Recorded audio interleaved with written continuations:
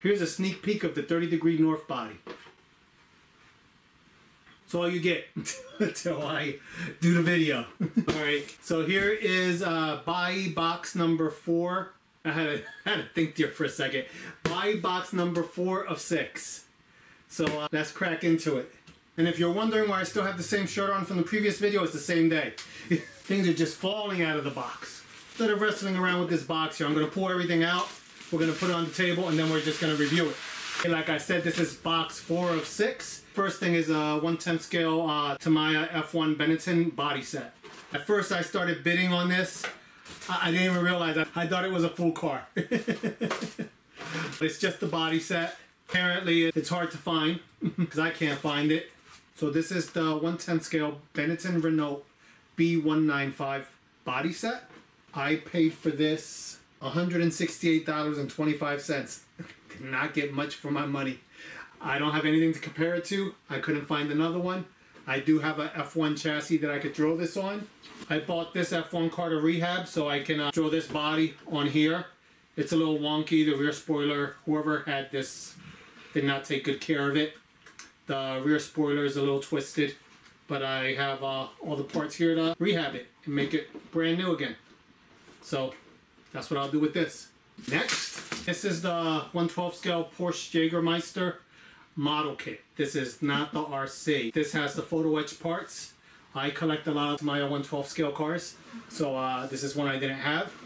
And let's take a look. It's all intact. I do actually have the RC version of this, one that has been pieced together. So I have the body, the chassis, the carbon chassis upgrade, all the decals, the wheels, everything, which I still need to put together. But I do actually have the RC version of this. And when I get done, it'll be actually better than the one you buy because I have the carbon chassis for it.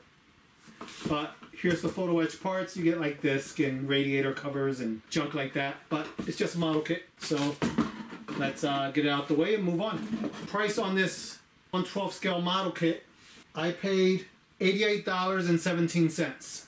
On eBay, I see that they're going for about $240, I believe. So $88 versus $240. Even with shipping, I'm still under. So that's good. Now this is another vintage model kit. It's big scale 1/12. It's the Texaco Marlboro M23 F1 car. I'm a big fan of these cars. This is when F1 was out of control and there weren't a whole lot of regulations and people were just getting crazier and crazier with what they were building. So I think that's a great part of our racing history. So I really love a lot of these old F1 cars. I think I have probably all of the F1 cars, the 1/12 scales now. This one I wanted in particular because it had the Marlboro livery. And I don't believe they can make any cigarette sponsorships or anything like that. Not that I smoke, but I know they can't make it, so it just makes it a little bit more rare. So pretty much anything with a tobacco company livery I usually try to pick up just because I know they are harder to find. But that looks intact. This next one's a KYOSHO. Espo LaRousse 90. It's another older kit. I'm sorry.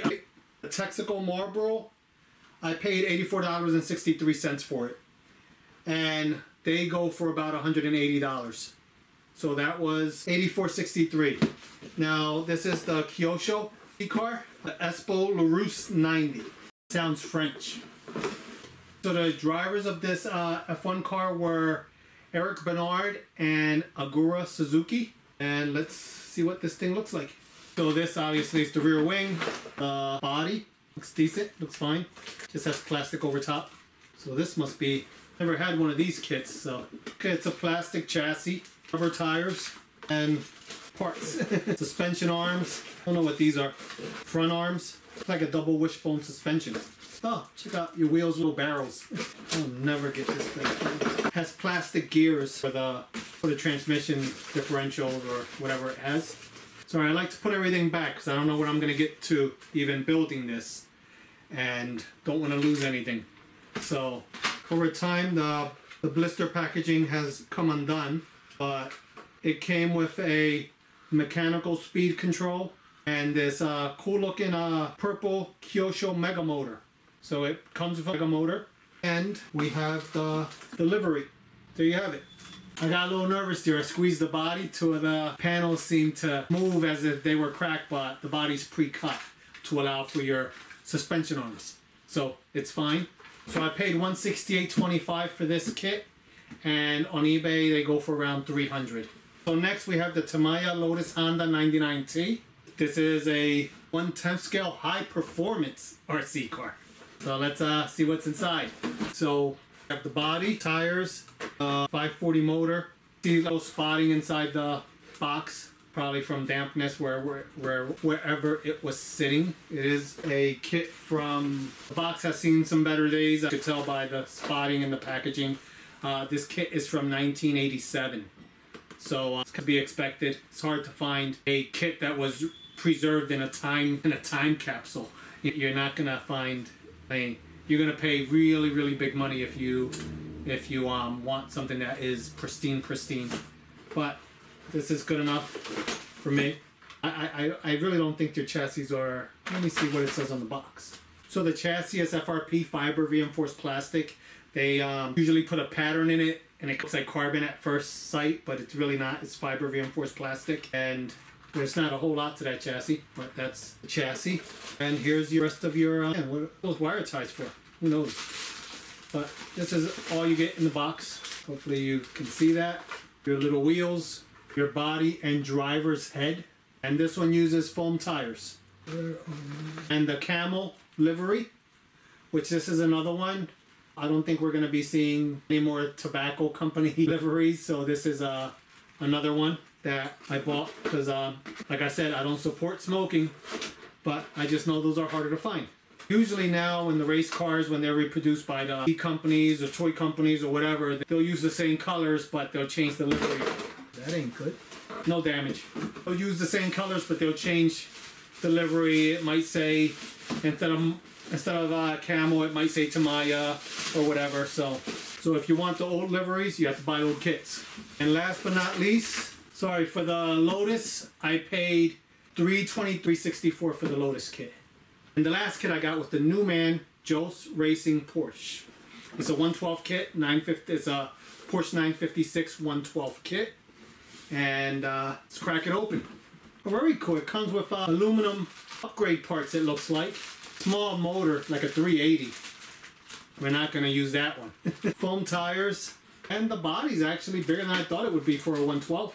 Not bad. And here's the rest of your plastic parts. The only thing I don't like the color of the wheels for these kits. These wheels are always off color. That's the way they were made. That was the color that they chose, the plastic that they chose. I just wish there were a different color, so I might have to change that. Actually, I might try to find turbo fins for a 112 for the front tires and change out the rear tires. That would look so much better, have the turbo fins on there, and that's what they actually used. That's what's in the picture. But this is a RM01 chassis. I guess it's their 112 chassis. I'm not familiar with it, but it's a RM01 chassis. And here, let's put this back in the box. This is nice. So this kit is from 2012, and I paid $336.40 for this kit. These are getting pretty hard to find. I tried looking real quick to give you guys a comparison of what it goes for on eBay, and I couldn't find any. So they're getting pretty hard to find. I think I tried bidding on one of these before, and it went way above that. So this is probably a good buy. So that was box 4 of 6. I have another box here, and I still have one that I'm trying to get through Black Ship, which contains nitro cars. So this was box 4 of 6. Let me know what you guys think, how I did. Thank you for watching, and I will catch you guys next time. Bye.